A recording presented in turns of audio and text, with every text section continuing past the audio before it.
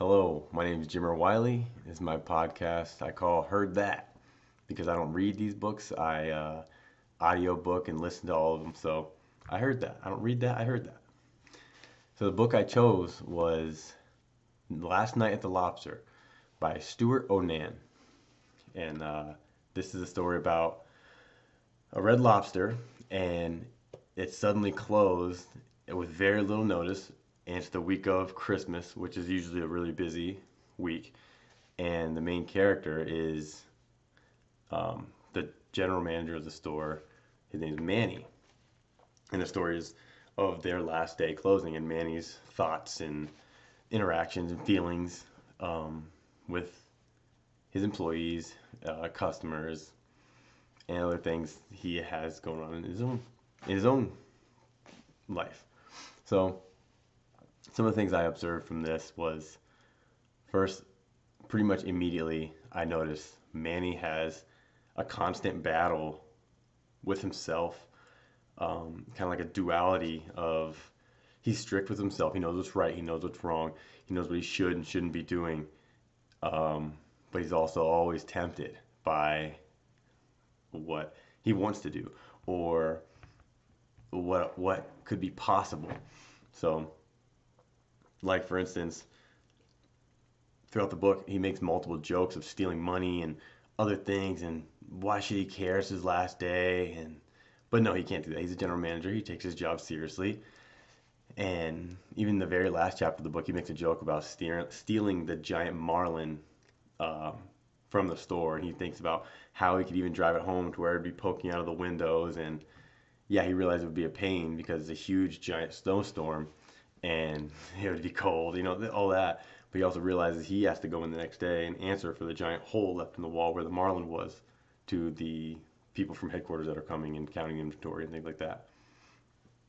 Inventory is also on his mind the entire day. It's his last day, but he wants to look good for them still because he, he takes his job seriously and he doesn't want to have a very low inventory because that could show people taking things or it could show him giving things away or whatever. It could look poorly on him if his inventory is low. So if he's on his last day, he wants to do good. So he knows what he needs to do. Although he knows other ways in the back of his head that, oh, I could do this or I could do that. I could drink a bunch of stuff, no one would know. I could give a bunch of free food, no one would know. Those are the type of things. And those situations happen in the book. That's why I say those. But he doesn't. He gives his crew a free lunch because that's okay. In the means of Manny's mind and Manny's ethics, and this is okay for me to do, that's okay for me to do. But he also, at the beginning of the story, before his shift, before he gets out of his car, he says that he smokes a bowl in his car. I'm like, okay, sounds like a drug thing. And then he puts it away. And now it's time to be serious. So he smokes a cigarette and walks in. I'm like, okay, that's a drug thing. And that's going to come back later. I'm going to mention that again here in a little bit. But those are some things, the duality is coming into play with Manny that I observed right away. Another thing I observed, not necessarily just about Manny, but the author, there's just details and details and details on everything in the story. From the author puts you in the restaurant. He details the tile pattern on the floor, beneath Manny's feet while he's on the toilet in the men's room. Things like that they put you right in the story in the restaurant. He put you in the story. The author, that's my favorite thing about this, is all the details that the author puts you in there. He paints that picture for you. Another example of that would be like when the banter between the staff that the patrons normally aren't privy to hearing, and how they communicate with each other, the inside jokes and things like that. I really enjoyed that, and I think the author did a great job of just putting you in there. For instance, Nicolette, a waitress,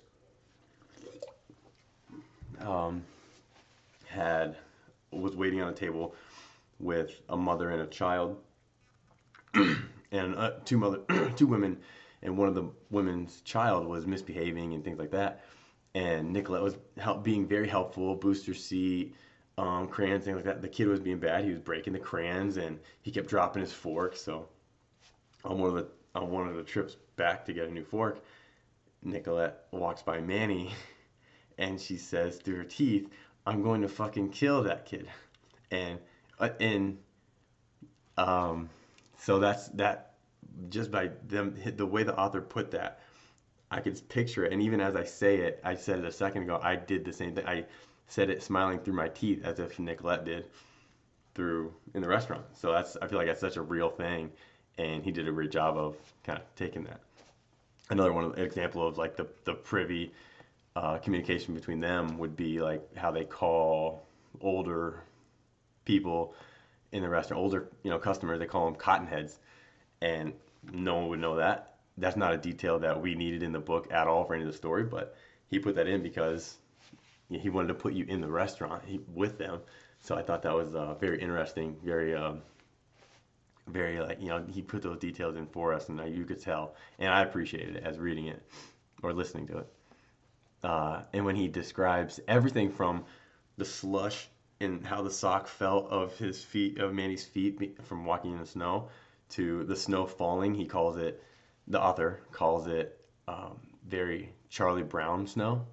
And I know exactly what he's talking about. Snow that's heavy, slowly falling, giant flakes. And I was like, I'm right there. I feel it, and I'm there, and I'm getting cold thinking about it. So I thought he did a really good job with all the details. Manny, also another observation I had of Manny's, was that all his memories that he had of his grandma, his abuelita,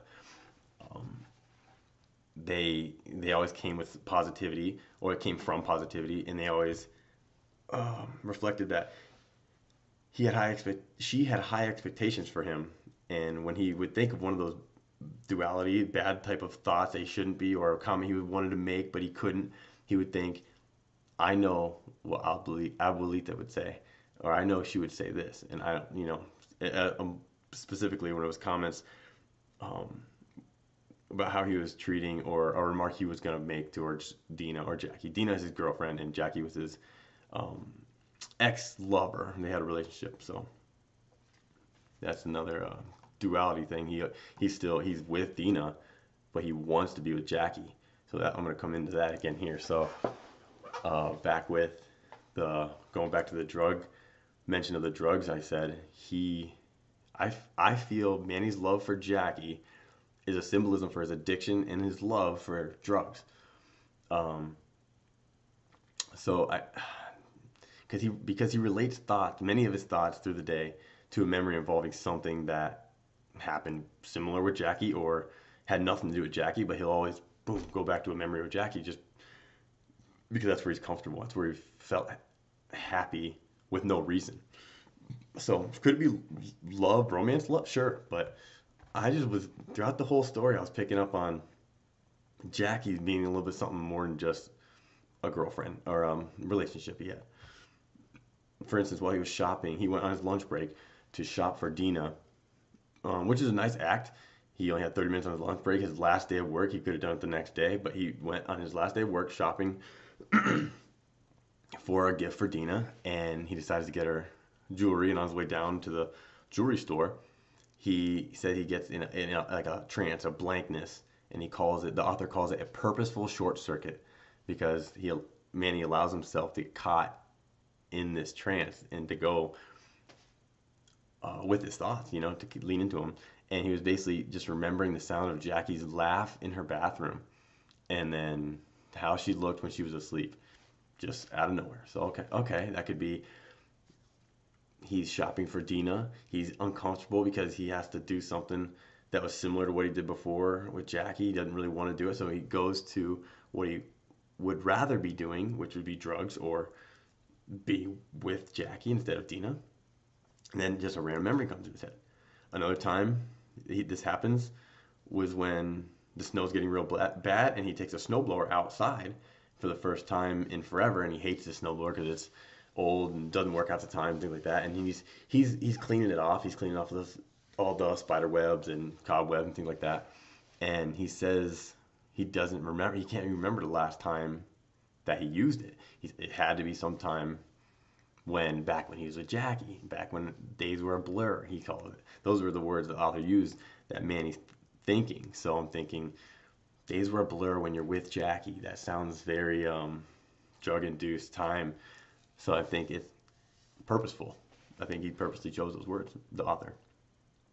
Also, another thing I believe Manny was the man of the house growing up, and then because he constantly always says, my abuelita taught him this and loved for him this way and things like that.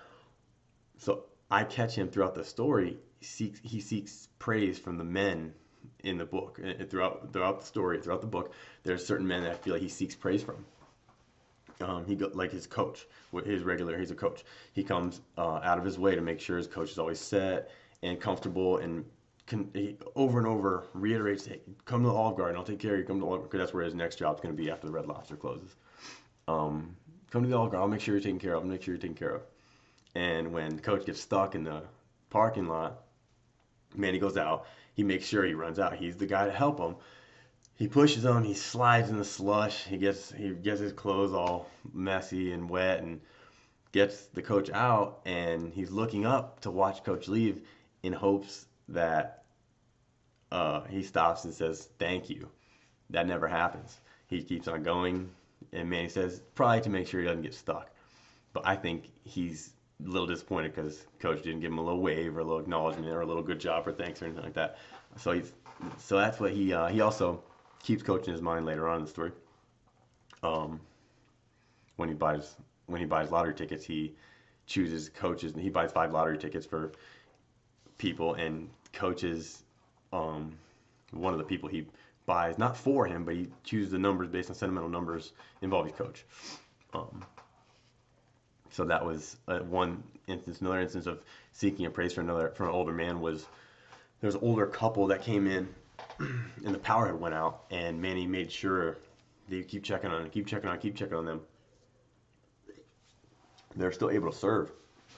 And Manny made it look like he was going to do something, but really he's just walking around the table to see how everything was going. And he asked them how are they enjoying everything. The old man said, it's good. And the lady just nodded, and Manny is pleased to hear that, but he says that's not enough. He wants them to say it's the best meal they've ever eaten, and it's the most memorable because the lights were out, things like that. He wants the man to shake his hand and tell him that he's done a great job under these tough circumstances. But no one is telling him good job. No one throughout the whole story. Manny's loyal. He's busting his butt. It's their last day. Everyone knows it's their last day, and he's not doing that. So yeah, he's wanting that praise from this old man he doesn't even know. And probably because he never got that, because he's the man of the house and he had to do that. And that male figure patting on the back never was there. I also noticed that he, to kind of reiterate that, he was the man of the house. Now he seeks praise, but he takes it as his responsibility to look out for his employees. Almost like it's a duty to look out for people or his employees or just people in general. Because I think it's because he lacked that from a man growing up, but also because his grandma did such a great job looking after him and teaching him things and loving him. He wants to do the same thing his grandma did, while also providing that support that he lacked from a male role model. So, and instances he does that is with Eddie. Eddie's the man that works for them, that usually does dishes and things like that. He has crutches and things and plays the lottery a lot, and Frito. But for Eddie, before we go to Frito, Eddie, he plays lottery, and he asked Manny, hey, give me some tickets. Big, millions you could win. Manny said, oh, no, I'm not going to do that. But on his lunch break, he only had a couple minutes left. He trunched all the way in this slush to this gas station, finally bought tickets, and that's when he picked the sentimental numbers for 5 individuals.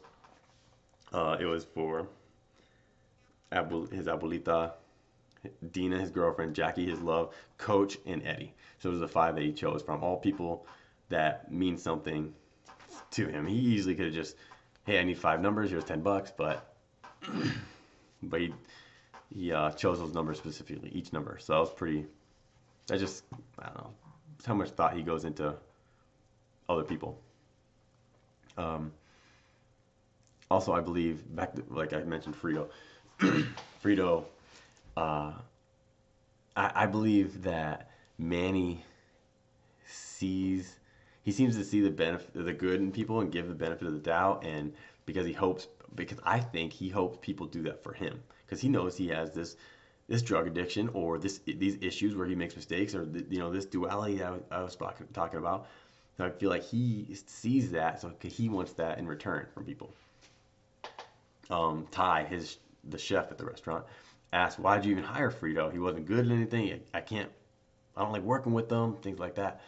But Manny sees himself in Frito, and he believes, and and Manny believes Frito deserves more chances, so he deserves more chances as well. So he offers that chance to Frito, gives him a job. So he sees the possible potential in Frito that others just don't see, and I think that's also a reflection of the mirror. They actually use the phrase that there's nothing more that's satisfying that Manny loves more than seeing a nice clean mirror, and that's kind of what he is, kind of cleaning his own mirror, seeing himself in people. So, and I believe he wants people to see that goodness in him. So that's why he chooses to see good in people. So that's just some things I believe uh, that I observed and then kind of interpreted through that. So something from the story, an aha moment for me that brought that symbolism to life of Jackie representing drug addiction was when he says, is the conversation he had with Jackie at the end of the book. And he says, they're just in the car, no one else is around. He says to her, "You made me feel lucky." And she says, "Oh, you made me feel lucky too, if things were only different between us." And she seemed content there with no further explanation. He was just too stubborn to give up. He thinks he should ask if he can still call her, but he knows the answer. He could never figure out what to say to her. She was always a couple steps ahead of him. In some ways, he liked the challenge of keeping up, but being with her sharpened him, and now without her, he feels dull. I mean, that sounds like someone trying to talk drugs into loving them again or something. I don't know. That screamed, this is drugs. This is about drugs. Without her, he feels dull. That alone is just, I don't know. Maybe I'm missing it. Maybe it's romantic love. Maybe that's true love, and I don't know anything about it. I mean, I have a wife of 10 years and 2 kids that I love very much, but maybe I'm missing this one. So to wrap things up, I went way longer than I thought.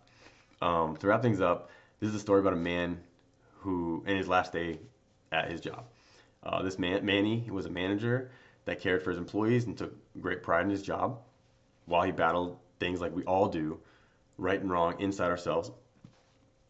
And the author makes you feel something. The author makes you feel something is about to happen throughout the whole book. This is about to happen, and then nothing does. The power comes back on. Everyone's not sure they're gonna close or not, and then a giant bus of people show up to the restaurant, but they don't eat. All they want to do is use the restroom. I thought they were gonna triumph, have a obstacle, and they're gonna triumph. No, they just come in, use the bathroom, drink water. Okay, lottery tickets. He put a lot of effort into choosing all those numbers. Then he gathered everyone together at the end to watch it. Everyone got drinks. It was a nice little moment between him and his team, but no one won, and no one said thank you to Manny. Also, I noticed he didn't get a thank you or a pat on the back or thanks for considering me. He just got like, oh, this is a waste of time and this and that. But they all watched, and no one said thank you. So that was another thing. There's also no big chaos on the last gathering of the crew at the restaurant. I kind of was hoping there'd be just kind of something, a fight. I don't know. There was a little action but we didn't get to see the action when there was Frito left. He quit in the middle of a shift. He cut the jackets and he smashed windows, but we didn't get to see all that. They found that after. They seen him leave, they checked on things, and then they found it. So, yeah, and then nothing came from his last interaction. Nothing really satisfying for me, the reader, came from the last interaction with Jackie in the car. Sure, his feelings were absolutely crushed when she returned the ring that he proposed with in the past, and she said no. but she kept the ring, and then she returned it back to him this time. This is the last time they were gonna really see each other.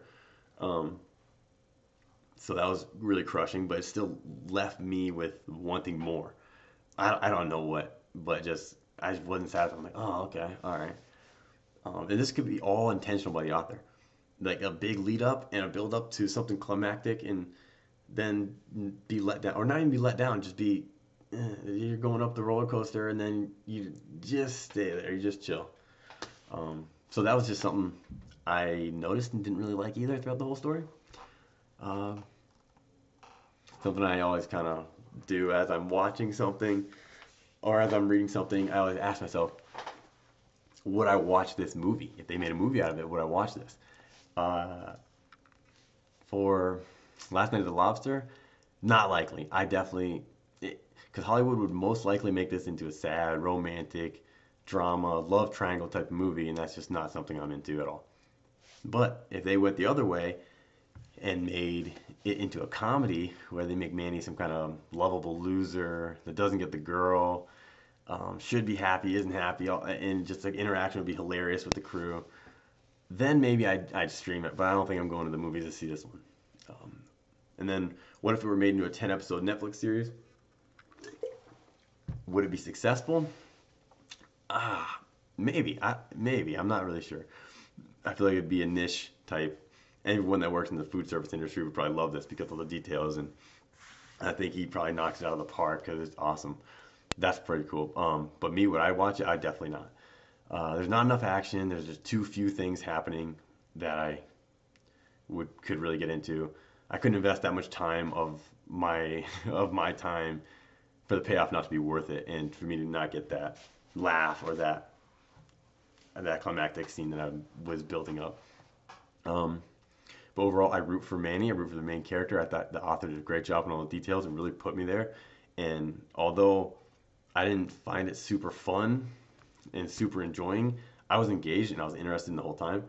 And yeah, that's my close read podcast for Last Night at the Lobster. Thanks. I went way over, but thanks.